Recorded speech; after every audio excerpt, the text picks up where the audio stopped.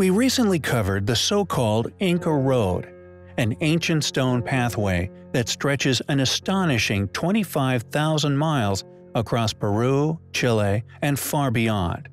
Linking countless ancient, as yet unexplained ruins, this enormous ancient road was carved straight through solid cliff faces, along near vertical rock faces, and is an astonishing example of ancient architecture.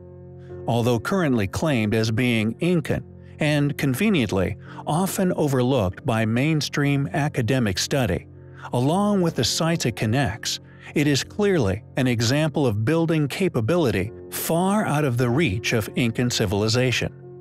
The Huaca del Sul, an adobe brick temple that, regardless of the clear feat of its construction, along with the currently recognized number of builders involved, is, regardless of these facts, still stubbornly claimed as having been built by the so-called Mochi civilization between 100 CE to 800 CE.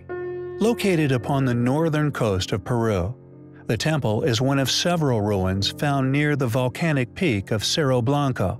The other major ruin at the site is the nearby Huaca de la Luna, a better preserved but smaller temple.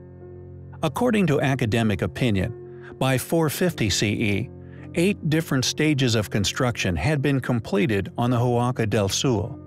The technique was additive. New layers of bricks were laid directly on top of the old, hence large quantities of bricks were required for the construction.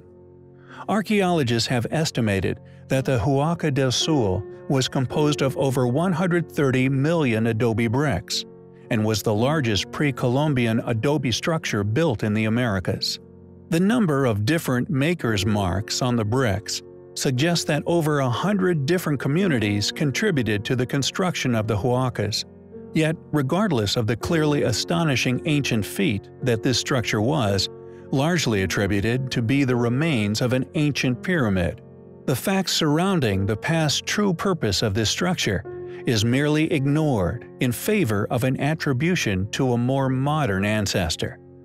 For if it is indeed noted as being that of an ancient pyramid, like many alternative, independent, and often nicknamed fringe researchers have, it would open the door to some controversial questions.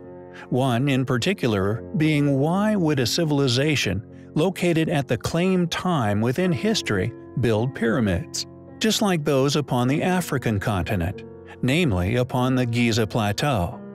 Why would a culture that had supposedly never met ancient Egyptians, just like those ruins found all over Guatemala, and indeed South America, have built these enigmatic structures purely by coincidence?